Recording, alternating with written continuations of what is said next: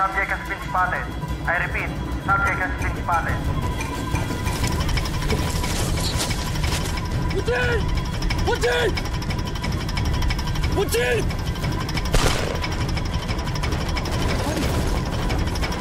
Ah!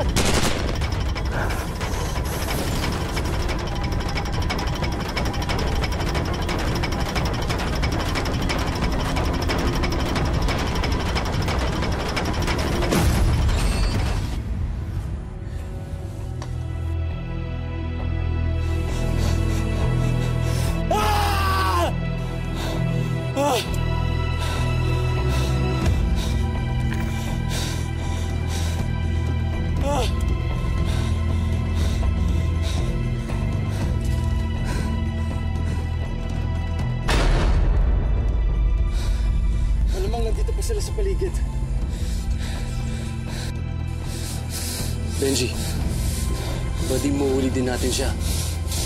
Sisiguraduhin ko.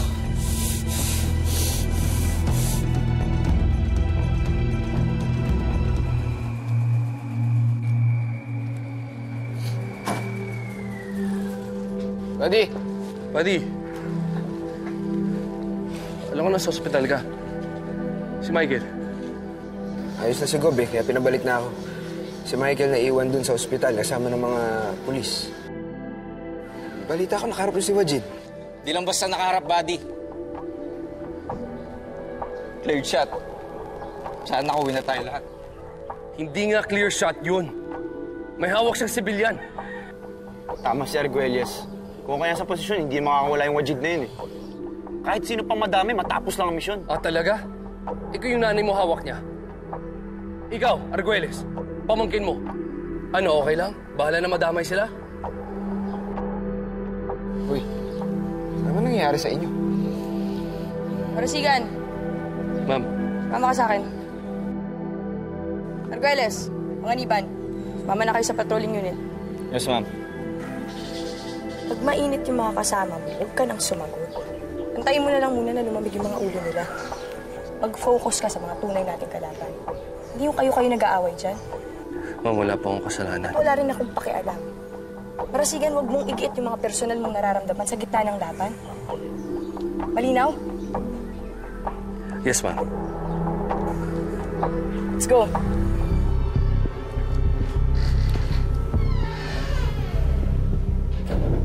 Anong balak mong gawin ngayon? Hindi naman pwedeng tayong takbo ng takbo para magtago. Kailangan natin lumabas ng bayan. Hindi titigil ang militar hanggat di tayo nahuhuli. Hindi alam ko yun.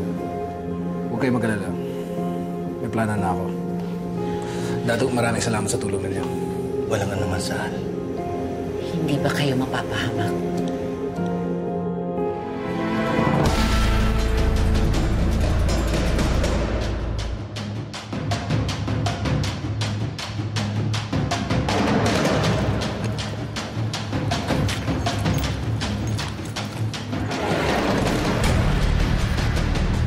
Positive. May dugo ang van.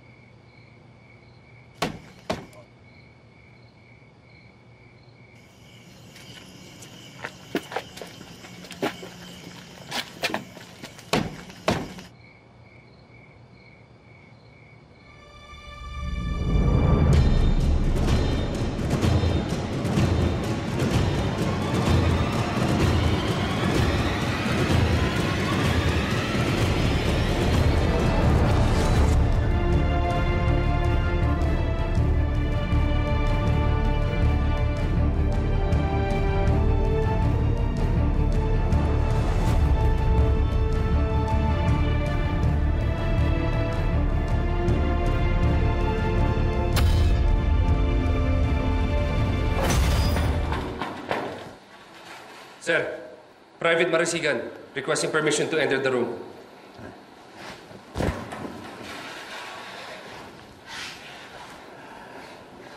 At ease. Have a seat. Sir Fonte, kamusta ho? Bumalik ako as soon as I heard what happened. Buti naman you're on board on this mission. Salamat ho. Alex, kailan mo huling chinek kung may signal pa yung telepono mo? Kaninang hapon, sir. Bago nagkabakbakan. Can you check it again? Gusto ko lang makasiguro na wala na talagang signal yun. I know it may be a long shot, but we have to cover all our bases. Yes, sir. Provide him with every assistance he needs. Yes, sir. Sir. Ano, okay na ba to? Yes, sir. Basta sabihin mo lang sa akin kung may kailangan ka pa. Yes, sir.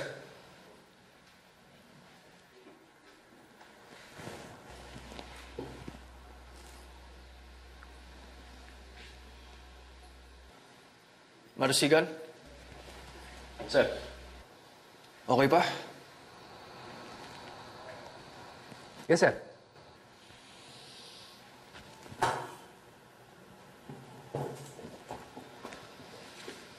Ano yung pinagawayan niyo ni Arguelles kanina? Wala yun, sir. Meron lang kami hindi pinagkasunduan. Dahil ba hindi mo nabaril si Waajid? It's a tough call, Marasigan. Piliin mo mang barilin si Waajid. May madamay kang inosente. O piliin mong i-assess muna yung sitwasyon. Habang buhay mong dadalhin yun. Lagi kang may second guess kung tama yung ginawa mong desisyon. Pero para sa akin, commendable yung ginawa mo na hindi ka nang damay ng inosente sa palitan natin kanina. Nakakatawa lang isipin eh. Na kanina lang wala kang ibang iniisip kundi yung misyon. Natamaan ka ba o mabubuhay ka o mamamatay ka. Tapos ngayon tapos na oh. Parang balik lang sa normal lahat, parang wala nangyari. At balik tayo sa pinaka-exciting na trabaho, pinakamasaya at ma-aksyon. Ang checkpoint. Tapos bukas makalawa. Labanan na naman. Gera na naman.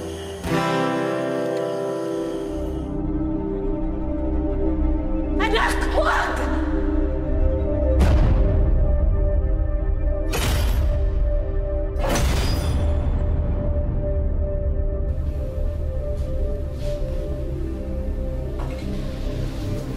Ate, ano ba iniisip mo?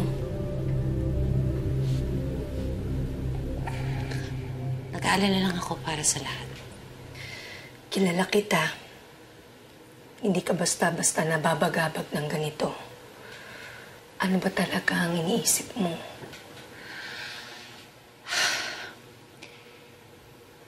Yung isang sundalo na nakasugupa natin, hindi siya maalis-alis sa isip ko. Ano ibig mong sabihin? Bakit? Hindi siya bumarel nung humarang ako sa harap ni Saal.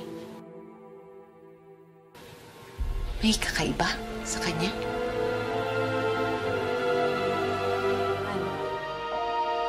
Siguro kung buhay si Hakim, kasing tanda niya. Ate, wala na si Hakim. Kalimutan mo na yung sundalo na yun. Siguro nalulungkot ka lang dahil naiisip mo si Hakim. Siguro na.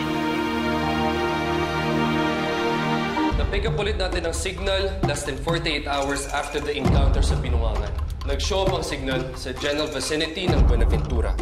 Pero for the next 7 days, kung saan-saan sumulpot ang signal. Going as far as Salgado. Sa lahat ng mga recorded pings, 3 lugar ang nagpaulit-ulit. Marasigan, hindi kaya pakanalang yan ni Waajid? Baka naman trap lang yan. Sir, walang pattern ng pag-on and off ng mga signal. Walang pinipiling oras. Wala ring immediate connection between the places na piping natin. Sir, I am confident. Hindi sinasadyang paglabas sa mga signal. We've dispatched our intel to do reconnaissance in the areas where the signal showed up. Hindi tayo binigo ng findings natin. We've confirmed the sightings of Waajid's men in every single one of these locations, maliban sa isa. Ang hindi lang natin namamataan ay si Waajid, ang kanyang kanang kamay na si Rasheed, at ang still unidentified logistics and finance officer niya. Pupusta ako nandun sila sa unidentified location na yun. Saal, magabi. Ano nangyari? Ha? Paano nila tayo natuntun? Simula pa lang parang alam na nila ang bawat kilos natin, ha? Ano? Gusto kong malaman kung paano nila nalaman kung nasan tayo! Saal, tama na. Hindi, Ina! Gusto kong malaman kung sino nagtataidol dito sa grupo natin! Sino? Walang aamin. Ha? Walang gustong umamin! Yes, sir. I'll keep you updated.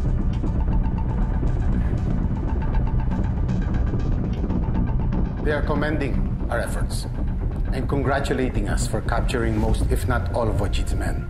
Hindi biro ang ginawa ng team para ma-accomplish natin to. Pero disappointed pa rin sila dahil nakatakas na naman si Waajid.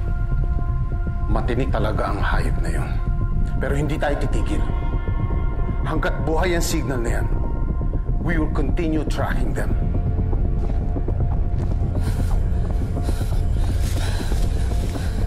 Ikaw, paano ka nakapunta dito, ha? Paano ka nakaligtas? Di ba ang kagrupo mo, si Ramuji? Lahat sila nahuli? Pero ikaw nakatakas ka? Paano ka nakapunta dito? Sabihin mo sa akin. Sabihin mo sa akin. Saal, wag! Saal, umuwi ako sa amin. Pagbalik ko sa grupo, huli na ang lahat. Nahuli sila. Saal, alam mo, hindi kita kain tayo rin.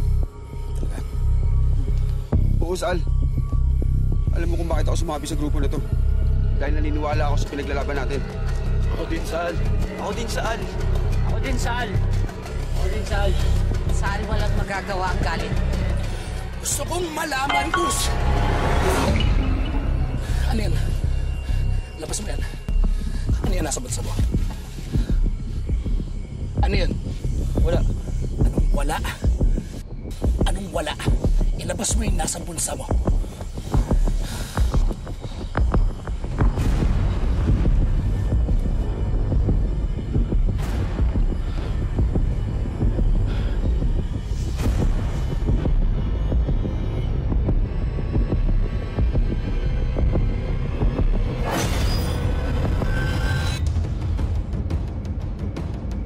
Di ba sinabi ko na sa'yo, sirahin mo to? Di ba pinasira ko na to sa'yo? Sumagot ka! Sinabi ko na sa'yo eh. Matutuntun tayo dahil dito eh. Malalaman nila kung nasan tayo dahil dito eh. Kaya pinasisira ko sa'yo. Naintindihan mo ba ako? Naintindihan mo ba ako? Oh, pero hindi ko alam. Ano hindi mo alam? Sinabi ko nga sa'yo eh! Ilang beses kong sinabi sa'yo! Ilang beses kong sinabi sa'yo! Sinabi ko sa'yo! Sinabi ko sa'yo! Ano ko tanga? Tayo mismo nagsabi sa mga kalaban kung saan tayo hanapin! Ginawa mo tayo mga inutil! Hindi na magugulat kung iniisip ng mga militar. Bobo tayong lahat! Ginawa mo tayong bobo! Ginawa mo akong bobo! Naiintindihan mo ako? Saal? Naubos tayo! Dahil sa'yo. Dahil dito.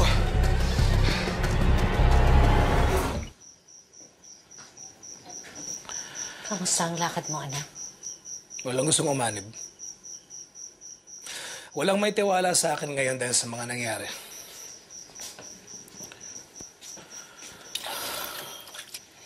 May karagdagang problema. Si Akil. Siyang pumalis sa posisyon ni Habar. Ngayon si Habar, isa siyang tuso at marahas. Pero kahit papano meron siyang paninindigan. Eh, itong si Akil, isa siyang baliw. Halang ang bituka.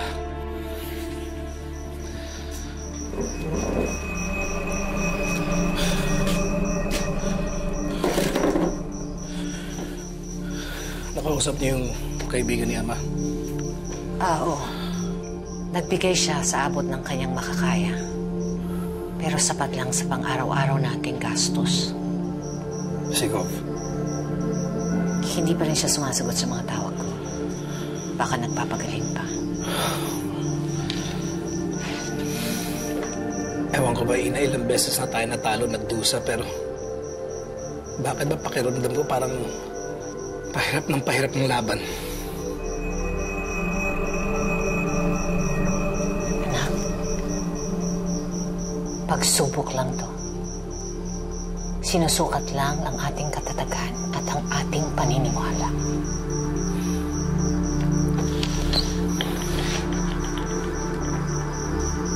Tama kayo, Ina. Ano man pagsubok ang dumating, hindi tayo susuko. At kahit kailan, hindi sinusukuan ang pinaglalabang prinsipyo.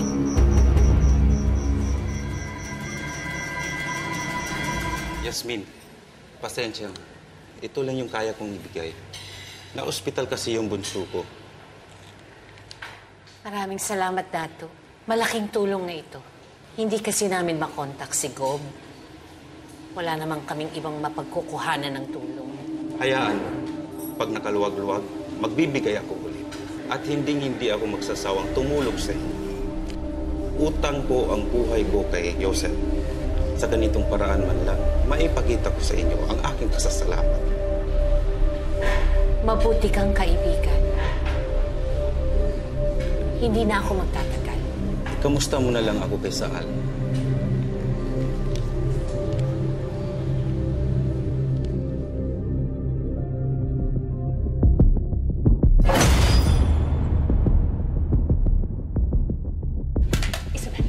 Isabel, hindi kami kaaway. Kaibigan